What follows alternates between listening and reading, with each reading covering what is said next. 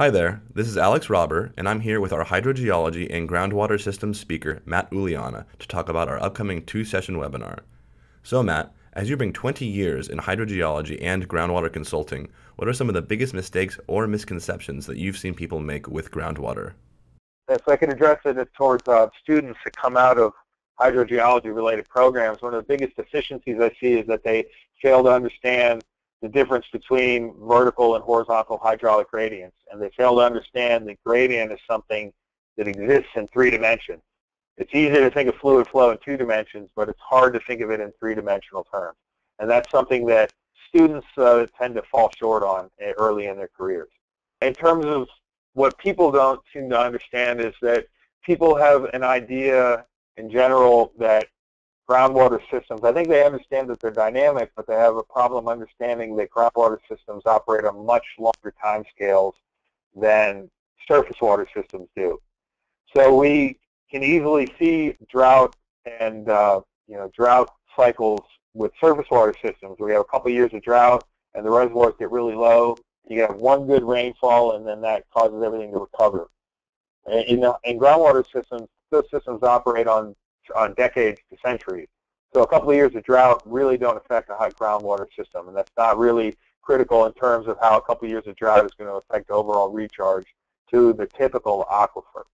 The only caveat to that is that whenever we have a drought, people tend to pump more. So that in turn is going to, so the human influence can affect aquifers, but naturally they don't really respond that much to drought scenarios on single or multiple year basis. That makes sense. We'll be addressing these pitfalls in our upcoming course, as well as a ton of other information. Tell us a little bit about what you'll be covering. So we'll be talking about the fundamentals of how fluid occurs and moves through the subsurface. We're going to be talking about the energy that drives fluid movement, the properties of the media through which the fluid moves. We're going to cover the components of groundwater systems and how we study those systems. And then we're going to get into some qualitative applications of using the primary equations to calculate fluid velocities, to predict the impact of wells, to evaluate geochemical data and use geochemical data to understand groundwater systems and to understand the fundamentals of contaminant hydrogeology. That's a lot of information. No wonder it is a two-part course. And for those audience members who have not signed up yet, why should they sign up?